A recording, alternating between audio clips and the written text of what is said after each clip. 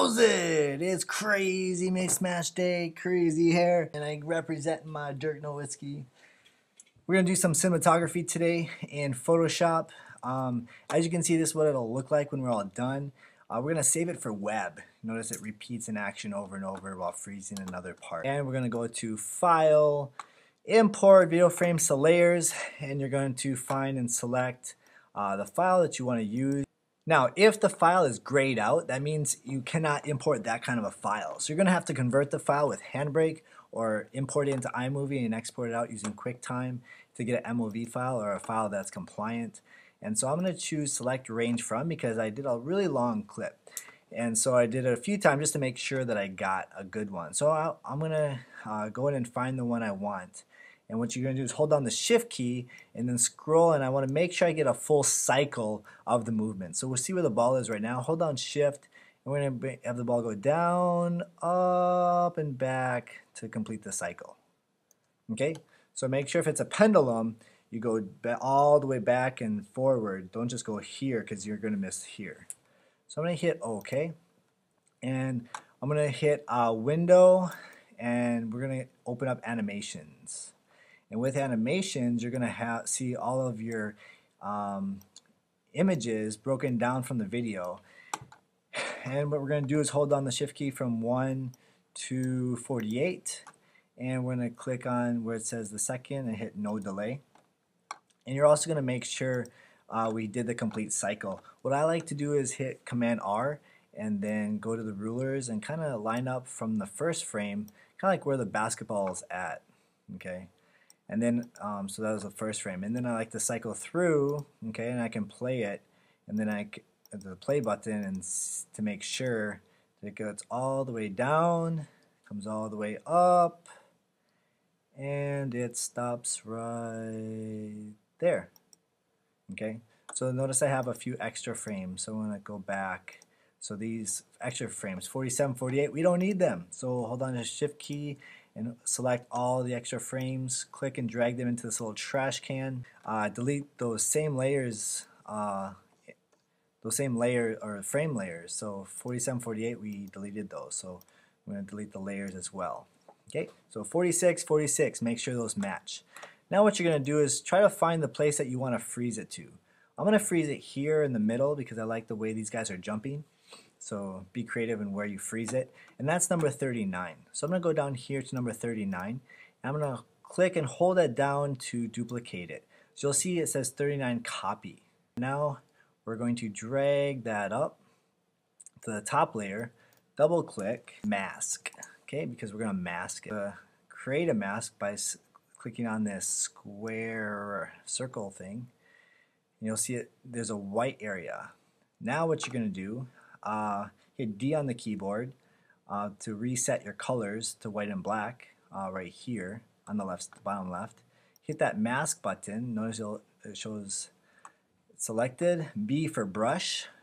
And now we're going to be able to paint what the area that's going to be moving. What we're going to do is mask. We want everything to stay still, but we're going to color in only the parts that are going to be moving. So if you notice, the ball is going to be bouncing like here and here. So with the brush tool, and again with the brush, I would choose, make sure you have a circle that's not feathered. So a solid circle with a decent diameter, and make sure the hardness is all the way to make it cut. And so if you make a mistake, let's say you're painting, all of a sudden you go, whoa, that's crazy. What you can do is bottom left here, click on those two arrows, switch it, and then you can paint it back and erase that part and paint only what you want. And then switch those arrows back, and then you can go in and left bracket, right bracket changes your size. So if he's moving, I'm going to have to mask him too everywhere he moves. Now this guy, he's jumping all around behind him. So I want to make really sure, and I would try kind of zoom in here to make sure that I don't get around the back end here. Otherwise, it's going to show the guy jumping behind. Alright, so that's about all the area that could move, and everything outside that red area is going to stay still. So I'm going to click on that square circle again so it's selected. Now if you notice, everything is selected outside of that circle. For example, if you hit delete, it's not going to work. Okay, notice it deleted everything else except that guy. So don't do that. Hit Command Shift I and it will invert the selection to only Mr. Davis. You're going to click on the first animated frame, go all the way to the end, hold on the Shift key to 46 or whatever frame that the last frame is, and you're going to select the white mask area on your layers, and you're going to hit the delete button or key, and so you'll notice that it'll make a black area just like that. Now go ahead and play it, and as you can see, it's pretty good. On the right side here, okay, see how it glitches over and he loses part of it, his arm. So I didn't do the best job of mapping that out. So if you did make a mistake on your selection, it doesn't work properly, you might need to mask it again. So what you can do here is just click on mask and brush, and then just select more of that area. And then again, select from 1 to 46 or all of your frames. Command Shift I and delete. Okay, so now I deleted more of that area. Now if your image or video is a little bit too dark, too light, you want to adjust the look and feel of it, what you can do is we're going to go to do an adjustments layer. So click on this half black, half white circle, and then you can choose any of these options that you want to make it look a little bit better and personalized.